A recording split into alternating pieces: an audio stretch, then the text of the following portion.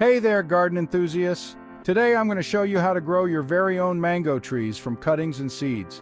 Mangoes are not just delicious, but also pretty fun to grow. So let's dive in. First up, let's talk about propagating mango trees from cuttings.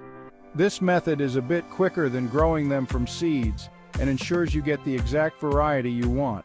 Start by selecting a healthy branch from an existing mango tree. You want a semi-hardwood cutting, about 6 to 8 inches long. Make sure it has a few leaves, but not too many. Now snip it off with a sharp, sterilized pair of pruners. Remove the bottom leaves, leaving a couple at the top. Dip the cut end in some rooting hormone powder to give it a little boost. Then plant your cutting in a pot filled with a well-draining potting mix. Keep the soil moist but not waterlogged. Place the pot in a warm, shaded spot. In about 4 to 6 weeks, you should see new growth, which means roots are forming. Once you have a good root system, you can transplant your new mango tree to a sunny spot in your garden. Alright, moving on to growing mango trees from seeds. This method takes a bit longer, but it's super rewarding. First, enjoy a delicious mango and save the seed. Clean off any fruit residue and let the seed dry for a day or two.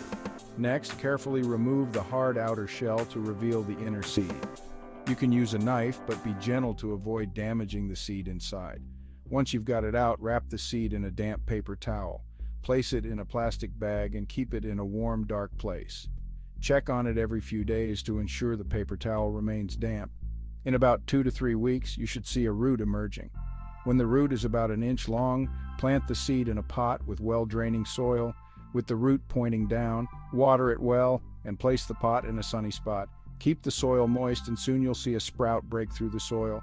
Once your seedling is about a foot tall, it's ready to be transplanted into your garden. And there you have it. 2 awesome methods to grow your very own mango trees. Whether you choose cuttings or seeds, with a little patience and care, you'll be enjoying homegrown mangoes in no time. Happy gardening, folks!